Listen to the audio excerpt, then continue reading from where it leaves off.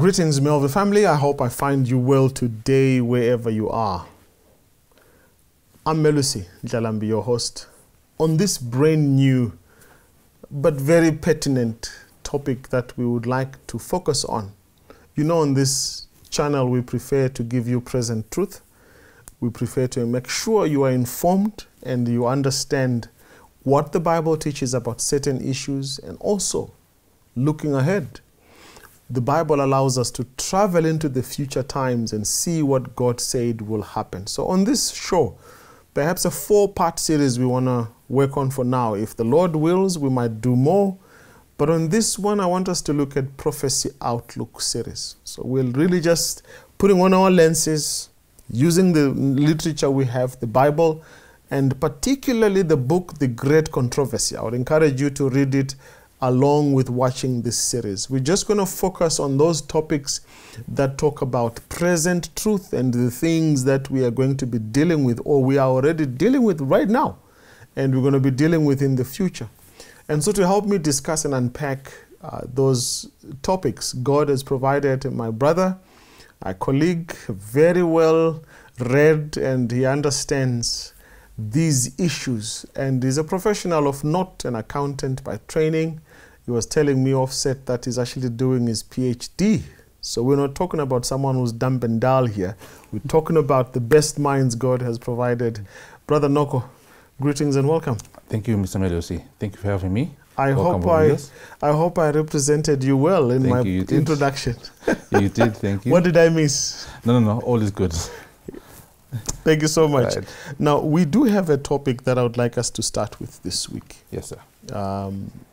Spiritualism. Mm-hmm. And to our viewers, you can definitely look into the book, The Great Controversy, chapter 34. It talks about particular issues around spiritualism. And here we're talking about a number of things, but particularly how the great controversy between God and the evil one is going to use the instrumentality of spiritualism for the purposes of deceiving the elect. Maybe give us your outlook in terms of, when we talk about the great controversy, what are we talking about, and particularly on spiritualism? What is it that comes to your mind? Thank you, and again, welcome viewers to our session here. Mm-hmm. When we talk about the issue of great controversy, we're looking at a chess game between Christ and Satan. Yeah. And we, by the mere fact that we're born of a woman, are members of that chessboard, whether we like it or we don't. Unfortunately, Christ uses the rules of the game. The other player, the devil, can use the rules or not use the rules. So how he manipulates the rules to his advantage is the devil's strength. And the great controversy places us as members of the chessboard at his hands or at Christ's hands. The question is, where are you? Now, as part of the devil's strategy, he has many tools. I've already told you, he can use truth, he can use error. Yeah. He is going to, in a desperate move, combine the two. Something which Christ cannot do. And one of the weapons in combining those two is spiritualism. And he will take advantage of our need to know certain things we're not supposed to know to get us into the pot of spiritualism. That is an overview. We'll get deep a bit later. Yes. Now, let's break down this talk into particular chunks that we can discuss. Number one, we have prophecy about the great controversy. The Bible is replete, because this is an outlook session. I don't want us to deep dive into them, but I want us to place these key prophetic milestones. We have the book of Daniel, and we have the book of Revelation. The writer of the book, The Great Controversy, when she wrote it, Ellen G. White, she was using the stencils and the prophecies of Daniel and Revelation.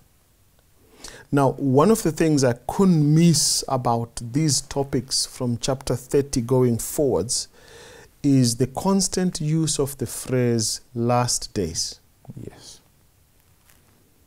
So we're dealing with spiritualism in the last days. All right? Mm-hmm. So that then puts a different spin altogether. Yes. Because the destiny of souls is now at stake. Literally true. You get deceived on this one, you go one way. Yeah. Because he now knows his time is short and he must deceive as many people as possible. So let's talk a little bit about understanding spiritualism in the last days. What is it our viewers and our listeners must know? And again, the book Great Controversy gets into the details of this. So I don't want to narrate it. They can go read it. True. But let's highlight what is key about spiritualism in the last days. What are the things we should be aware of? All right. Good question, Mr. Melusi. The devil, from time immemorial, has been using various tricks, and those tricks have been in context of the times then. So he will not use old school methods to you and I living today.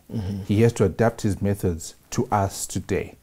And he has to adapt spiritualism, which is an age-old technique, by the way. Yeah. But he has to adapt it to today's context in the last days. For example, the state of the dead. Ah, yes, that's a big one. Yes.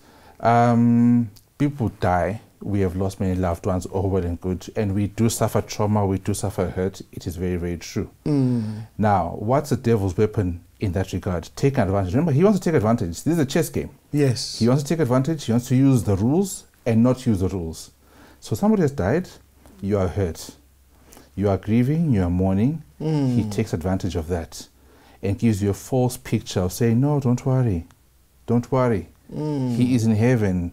He is singing glory, hallelujah with our maker. Heaven, or maybe heaven has won an angel. Oh, yes, things like that. Or maybe you know that the friend that you have lost, was a no good person in society. He was the worst of the worst. But still, because he's a relative, he's a friend, you're grieving. He takes advantage again. He says, don't worry. He has gone to hell, but you can buy him out.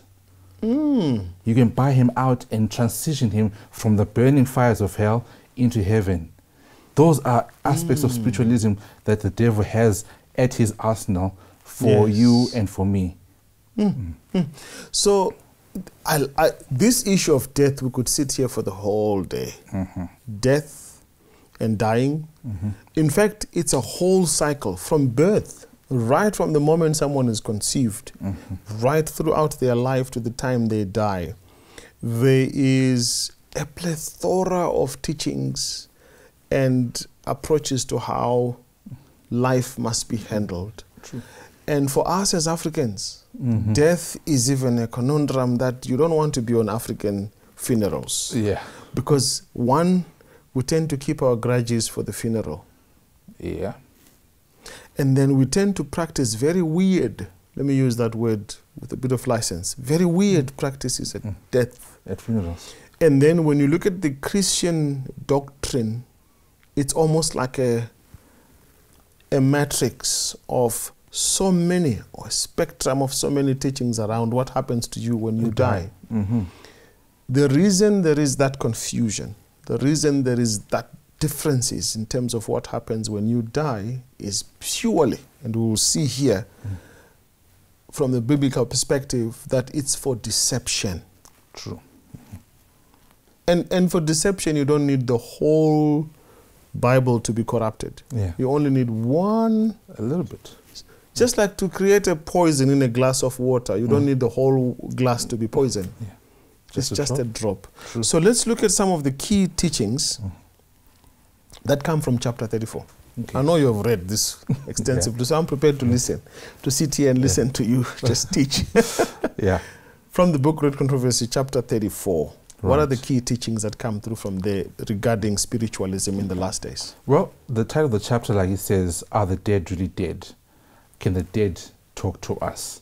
Can the dead communicate? Can we communicate with the dead? Why does the spirit of prophecy introduce that? I think there's a reason behind it. Now, remember, this is an age-old practice, and we're looking at it in the context of the last days. Yeah. Go back to the book of Deuteronomy chapter 18. I won't cite it, but God gives a particular rule. Let nobody be found among you who communicates with the dead. That's way back in Deuteronomy, before ancient Israel was even set up as a nation. And God already says this is a problem. In that context, Satan's aware of it, that God knows it's a problem. But now we are in 2023. People will not go looking for the dead person. That means they're going to manipulate the situation and try other ways, or rather, let me say, Satan will try other ways to make sure that you and I break that injunction from the Lord. Because that injunction is still everlasting, by the way. Yeah. So how will Satan do that? Let nobody be found among you in 2023, by the way, who speaks with the dead. I'm sure you've heard of necromancers. Yes. People who claim to be able to communicate with the dead. Who, if you are bothered by one thing or the other, Melusi, you say, can I talk to my father? Can I talk to my grandfather? He had so much wisdom. And you look for somebody along with that skill set. Yes. And that person, sure enough, will bring up somebody who looks like your father, speaks like your father, talks like your father, even tells you all about you, and even tells you where your birthmark is. And you are more than convinced on the weight of the evidence that this is there. Please note, this is not a show, this is not a TV series, this is a real thing. God said it back then. Let there be nobody found among you who can communicate with the dead. Meaning it was a possibility then, it's a possibility now. So God says it's possible for you to talk to someone who's dead. It's very possible. But God says let nobody be found among you who can do that. But let's clarify that, Brother Kitso.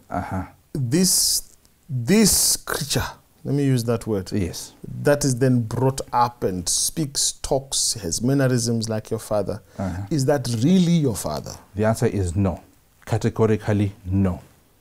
And that's what God was trying to tell us. That if you attempt to do that, you are not going to be talking to the dead person who you claim to be your father, but you'll be talking face to face with the enemy of souls himself. The demons of hell. Oh, yes. They will impersonate your dead loved ones. Effectively impersonate the dead loved ones. Yes. Second Corinthians chapter 11, I think, gives us a hint to that. To say Satan can do what? Transform himself into an angel of light. No wonder he's ministered too. Can do the same thing. Yeah. So I've been alive for some 30 plus years, you've been alive for some 40 plus years. The angels of Satan have been mastering us. They've been studying us. Yes. They know our traits. They know our weaknesses, our strengths, our mannerisms, everything, such that when we meet our demise, should somebody who is not wholly in Christ look for me to come from the grave, Satan will provide. And this is where the deception comes in. Exactly. Because this thing comes with so much power. All right. And it's so convincing. Yes. And it's filling a hole of knowledge and excitement and thrill such that you get caught in. To say, now I've got access to. I heard a story being told about a woman who lost his son in the war. Right. The Vietnam War. Okay. And so she would then get the son visiting. And she would always go to a certain place and the son would visit and she would talk to the son and she would go away. And then one day the pastor says, no, that's not your son that you're talking to. And she says, no, that is my son and I know my son. So the pastor says, bring him home then. Yeah. When you meet him there, why don't you bring him to his house, to this house, and he sleeps there and give him food, let him eat. And so it was a journey for this woman to be unwinded from that spiritual experience, which was leading her to deception. So let's get into the Bible. What does the Bible say? Is there any counsel? In my head already, what comes to my mind is the troubled King Saul. Yes. First Samuel chapter 16 and 17. Exactly. He had not listened to Prophet Samuel when he was alive. Yes. He disobeyed God. And Samuel told him, as you have torn my robe, the kingdom is taken away from you. Right. Samuel dies. And Saul now wants some answers from God because God no longer talks to him. So he goes to the witch of Endor. Of Endor. Yeah. disguised. He says, what can I do for you? Bring me Samuel. And Samuel comes up. True, he does. The Bible records that story. Samuel comes up and he says, why are you disturbing me? Yeah. Can I answer that question with a verse first? Before we go to the actual Samuel? Because this verse that I'll ask you to read, 2 Thessalonians chapter 2. Yes. Verse 11. Verse 2. Verse 2 to 4. Verse 2 to 4. But I'll actually like verse 11. Okay, let's go to verse 11, yes. And for this cause, God sent them a strong delusion that they should believe a lie. That's the one I was looking for. Verse 2. That's the one, eh? Yes, that's the one. Thank you for that correction. Yes, that's the one. Yeah. So let's look at verse 9 to verse 11. Verse 9 then says, even him whose coming is after the working of Satan with all power and signs and lying wonders. And with all deceivableness of unrighteousness in them that perish, because they received not the love of the truth, that they might be saved. For this cause, verse 11 now, God sent them strong delusion that they should believe a lie. Question. Remember our discussion is King Saul. Yes. Which came first, the truth or the lie, according to this verse? According to this verse, it's the deception. No. Verse 9 tells us the truth even came. Him who's coming after the working of Satan with all power and signs and lying wonders. Then verse 10. Verse 10, and with all deceivableness of unrighteousness in them that perish. Because they, I get it. I get it. All right. Because they received not the love of the truth that they might be saved. So which came first, the truth or the lie? They rejected the truth which came first. So all forms of deception that you can think of will only come once you refuse the truth. That's a powerful perspective. So once we get that theory out of the way, then it becomes easy for us to understand why Saul did what he did. And you actually made mention of it in your earlier discourse. He had Samuel. He spoke to Samuel. He didn't listen to Samuel. Samuel eventually died. Then when he needs Samuel, unfortunately, who provides these answers for him? A demon. Why was that? Because when Samuel was alive, he did not accept the truth. That's true. So one of the key issues with King Saul is that he perpetually rejected the truth of God as given to him by the prophet back then. So why are we going to be deceived by the issues of the dead? Because right now, whilst we are alive, opportunity is being presented to us from the word to accept truth. And when truth comes and goes, it becomes easy for lies to take place. That's so true. Yes. So that's exactly what happened to King Saul. And and that's a model. If you look throughout all Bible, that's a model that shows us how we find ourselves walking towards perdition through deception. So as things stand right now, we are talking. The dead know nothing. I don't know if you're accepting it. You don't know if I'm accepting it, but we are talking. And if in my background, I may know this thing intellectually, but I don't accept it, maybe in my private space, I do necromancy to the dead. Eventually, the Spirit of God will depart from me, as did Saul. And when the spirit of the devil takes over, that's it for me. You are hooked. I'm hooked. You're gone. Yes, and he will provide you with that appearance of the dead. And you will talk. And you will do your rituals. And I'll accept the messages. Keyword, messages. So what else does the Bible say about the state of the dead? Because this, for me, is the point of separating and helping our viewers and ourselves to be ready for these last days when the devil then deceives us. What does the Bible say about the dead? Because remember, the first lie I remember was told in the Bible at the point of deception of Eve was, did God say, you shall not eat of all the trees in the Garden of Eden? That's how the question was posed. And Eve said, no, we may eat of all, but not of that one. And then the lie came in. No, Because she says, the day we eat of it, we shall surely die.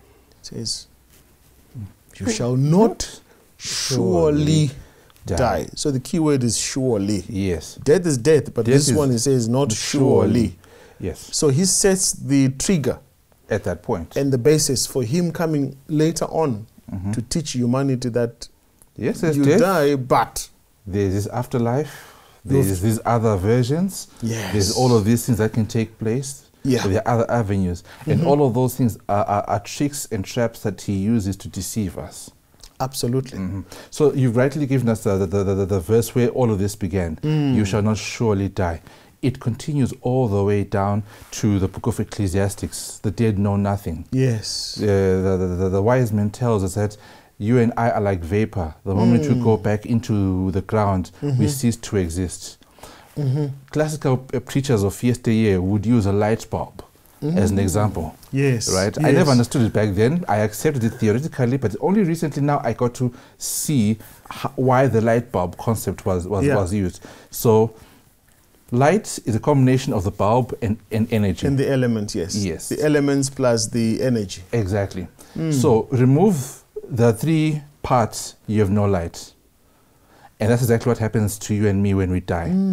My existence, my being Kitso, is a combination of the spirit, combination of the dust. Yes. And the resulting is the soul. My personality, the soul. The living soul. Soul, yes. That's you are a soul right now. Speaking to you right now, I'm a living soul. So without the combination of those, there's no soul. There is no soul. Yeah.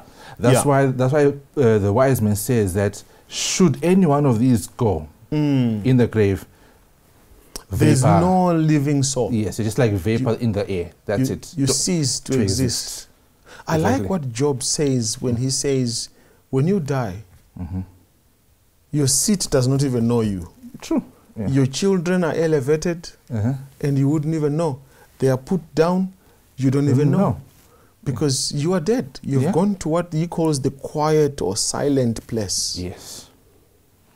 The Bible goes on to tell us that sooner or later, we don't know when, those people who have died will be resurrected. So, if there is going to be a resurrection from where? Yes. It cannot be from heaven. Because they're already there. They're already there. There's no point in them resurrecting. Right? Yes. So it must be from somewhere else. It can't be from, in quotes, hell, because they've been burnt by the everlasting fire, as what current theologians believe. Yeah. So where is the resurrection going to come from? It will come from where they were put to sleep, in the ground.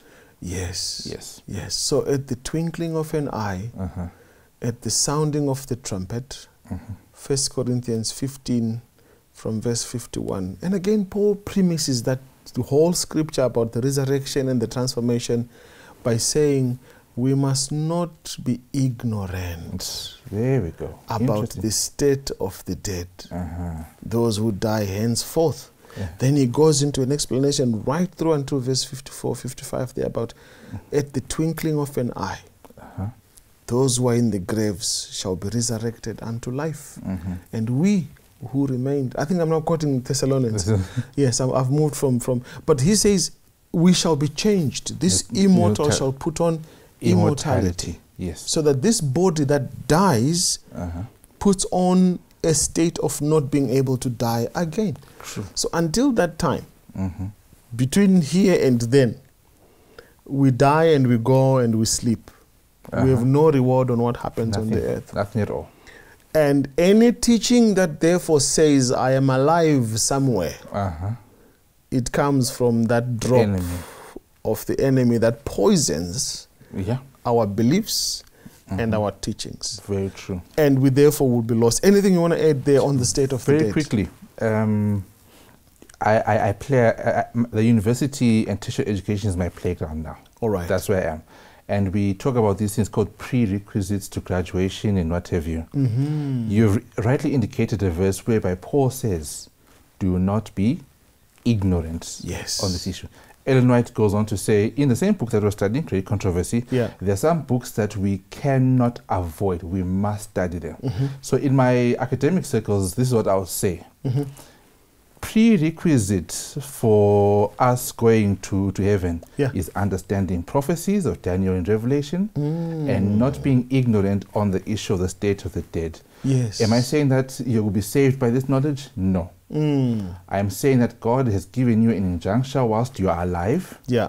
to study Daniel, Revelation, and the state of the dead. So I encourage our viewers to take active steps in taking time to study what happens to somebody when they die. Yes.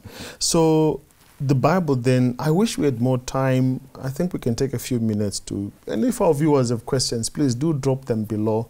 We would like to know what it is that you want more clarity on this subject matter.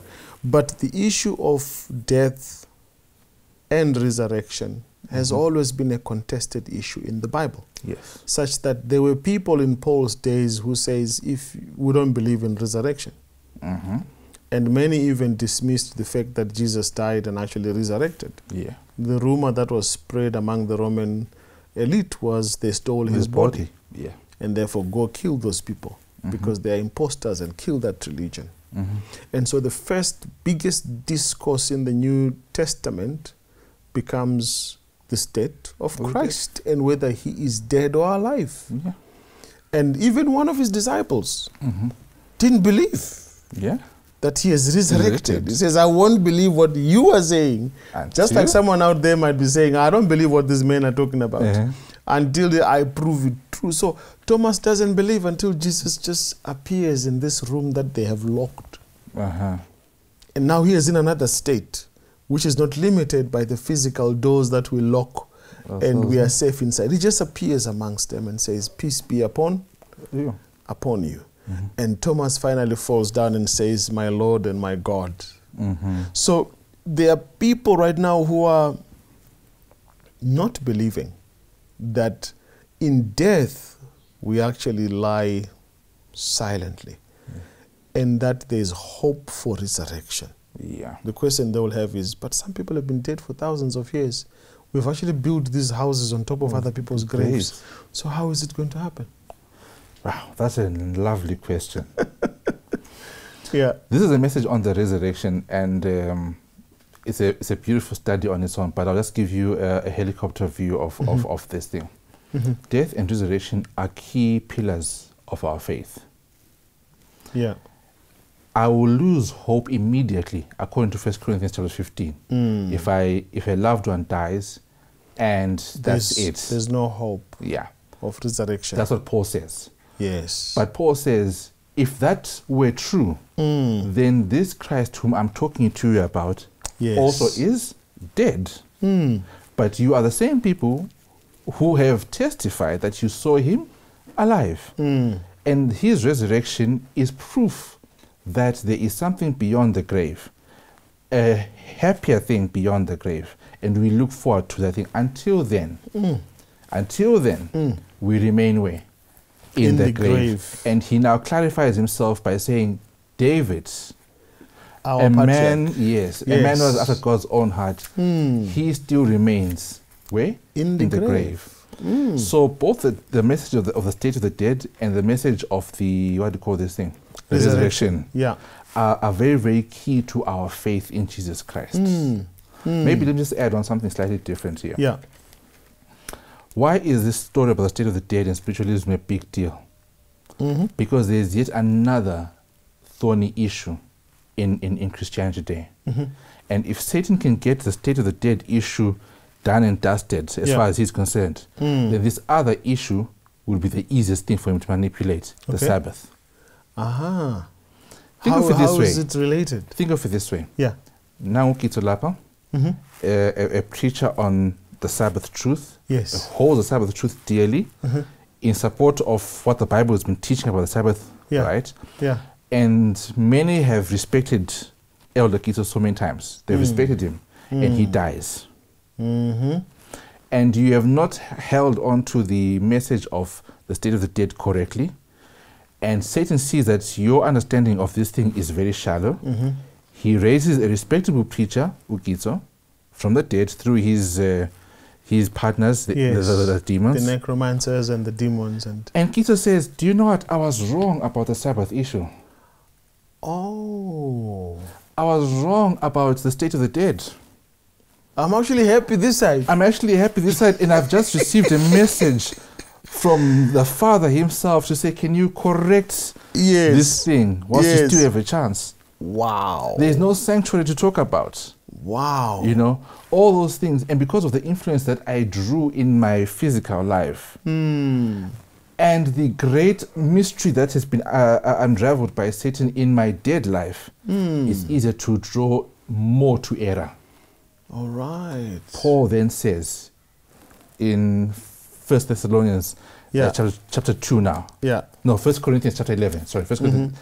He says, do not accept deception of any kind. Even if it comes from me after I am gone. Yeah, or an angel. Or an angel. Yes. Paul says that even if it comes, if they don't speak according to the scriptures, it is because there's no light in them. There is no light. Don't accept it. So this is what Satan, I think, is his biggest agenda. Whereby if he solidifies our misunderstanding of the state of the dead and spiritualism, it's so easy to wreck off other fundamentals of our faith. Yeah. Very, very easy. Yeah. Yeah. So you're saying there is a plan that he's working on to bring some of the great men that were respected in the religious sector to come and teach and change. In fact, this is what he talks about, the great delusion of Satan appearing himself as an angel of light and saying God has now changed the Sabbath. And he raises the dead to even confirm that. To confirm that. Not that he raises the dead, but he impersonates the dead through his demons. Yes. This is hectic stuff. It is. It is. That's why Christ himself even warns to say, even the very elect will be deceived. Wow. Yeah. This is deep. Now, I wanted to reinforce the issue of resurrection from the teachings of Jesus himself in John chapter 5. All right. Where he is talking about, he's talking to the Sanhedrin, the Jewish leaders, and they are rejecting his ministry. On chapter 5, verse 28 and 29, he says, marvel not at this, for the hour is coming, in the which all that are in the graves shall hear his voice, and shall come forth, they that have done good unto the resurrection of life, and they that have done evil unto the resurrection of damnation. Now, Jesus is categorizing resurrections into two classes. Yeah. That there's a resurrection unto life. Yes. And there's a resurrection unto damnation. Daniel spoke about it. Yes, he did. Michael shall stand up, chapter 12. Verse 1 and 2. Yes. And many shall be resurrected unto life, but some to condemnation. Revelation 20 goes into the depths of this subject matter of the first resurrection and the second resurrection. Yes. Talk to us a little bit about that, because death is not the end of it.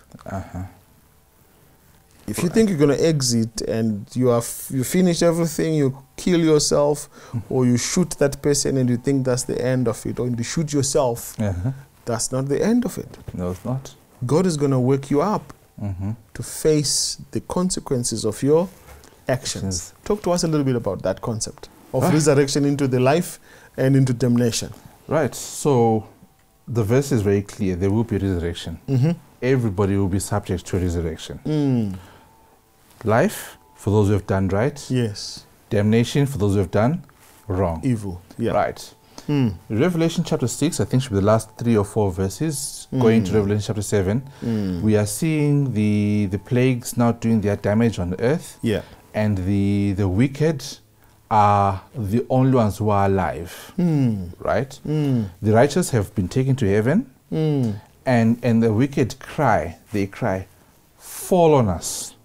Yes, and hide us. Hide us, kill us. We can't stand this thing. The glory of the one who's coming. Yes. And they get their wish. The rocks fall on them, they die, and what have you. All well and good. That is the death of the living wicked when Christ comes. All right. Now we go into the judgment. Yeah. After 1,000 years, Revelation 20 introduces 1,000 years to say, after 1,000 years are finished, then the rest of the dead. Yes. These are now the wicked dead. Yes. Who are a combination of the living who cried and those who have been dead from time immemorial. But they're all wicked. The rest of the dead then what? Were raised up to receive their final judgment, which is burning sulfur and hellfire as we know it today. Yeah. And our prayer is we don't form the second resurrection. Yes. Death is a certainty. We are going to die. But we should pray that our death should lead us to the first resurrection, whereby we are going to be raised into life. Yeah. And we'll be resurrected and we'll catch up with the others in the clouds. In the skies, yes. So this is what Paul says, we who are living shall not see Christ first before the dead. Correct. But the dead must be resurrected first. Yes. Right? And they'll go up, and we who are alive be caught up together with him. The Bible is very clear on these things, and I wonder why people get deceived. So talk to us in this day as we wrap up this thing. Your thoughts around how do we protect ourselves from such clear deceptions that the Bible speaks about that will happen in our days? Why are we getting deceived? Where are we getting it wrong? Thank you. I gave you a model earlier. Which comes first, the truth or the error? The truth. Start with the truth. So dig for it. People must dig for the truth. When people hear the truth, they must accept the truth. Or investigate it like the Bereans. Fair enough. They must investigate it. Yes. We're doing a program for them right now. Yeah. I challenge them to go and verify what we have spoken about through the eyes of the scriptures. I would say they must just go read this chapter. In detail, yes, they should. On the great controversy. I'm not even talking about Adventists. I'm just saying if you're a believer of Christ, you want to read this book called The Great Controversy. Yes. Don't take my word for it, viewers. Don't even take our word for it. Go in your own Bible or find a study guide. We will pin some below that will help you to go through all the scriptures that talk about the dead. And let's establish the state of the dead. True. Because once you are dead, it's finished. Yeah. We only have, you know, I always say this, Kitso, to people. Did you know that if we take death out of the equation of our life right now, there are so many things that we stress about that become nothing at all. The concept of death and resurrection, if I'm to take it away, you don't need medical aid. True. You get it? True, yeah. You might not even need to worry about hunger. Yeah. Yeah. Which is one of the biggest killers. Not only overeating as well. Yeah. You won't even have to worry about accidents. Because there's no death. There's no death. Yeah. Death is a game changer. Yeah. And that's why God says it's the last enemy, 1 Corinthians 15, to be destroyed. That I will destroy. Yeah. And so talk to us about what else we can do to avoid this deception in this day. Yeah. Apart from constant Bible study, have a real connection with Jesus. Prayer, a prayer lifestyle. When you read Great Controversy, chapter 34, and even chapter 30, there's a sentence that the author says there. The author says, Satan is making efforts to break down all the barriers that are there to protect people from deception. Yes. Yes. He's going out of his way. You find this in Matthew 24, verse 1 and 2, where Christ says, the biggest thing you should be worried about now is deception. Yeah. And the model I gave you earlier, which comes first, truth or error? The truth. Truth will always come first. Yeah. Truth will always come first. And when you're exposed to truth, you compare it with error. You will see the gaps. Yes. Yes. The U.S. government does not train its bankers on how to on fake notes. They train their bankers on legitimate US dollar notes. Yeah. So that when a fake note does come, they can tell that this one is not true. It's not true. Yes.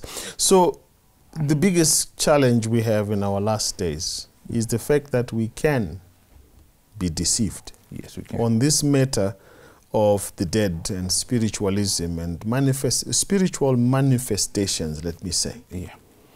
The devil is not joking. No, he has created a science that is now even taught in high schools and in secondary schools and colleges. And he has created, remember Ephesians 6 says we fight not against flesh and blood, but against principalities.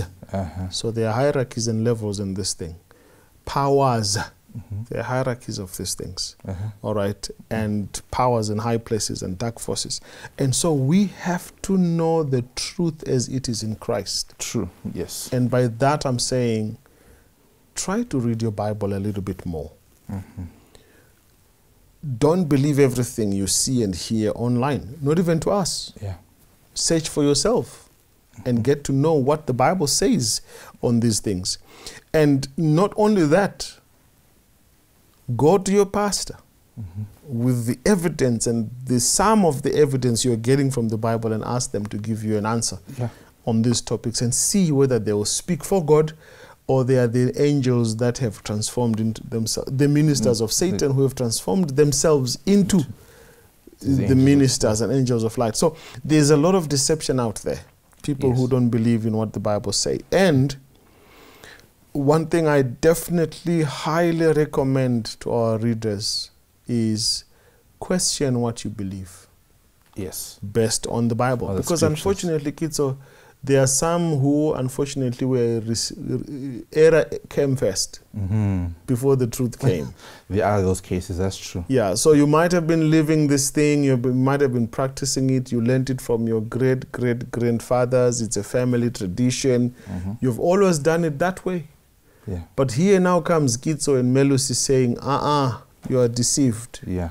So for some, I highly recommend you question your beliefs and practices based on what this book says. Yes. So that if there is room for you to need to change, then you must repent and receive the truth. Now, give me your final thoughts as we wrap this study, your insights into and advice on our viewers on this topic of spiritualism.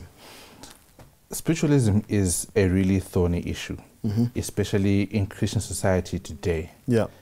The name spiritualism suggests that churches are highly, involved, interested in these things. So it will not be easy to shake off many of the deep-rooted beliefs that you currently hold. I admit that, I accept that. But hold on to the scriptures as they are given to you. Hold on to your Jesus. Yes. Because spiritualism, as we have indicated, can twist the tables for life or for death. Yeah.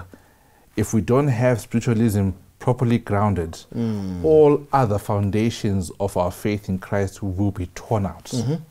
So I pray to my viewers, I pray to us that we hold on to what the Bible says. That is the advice I can share today.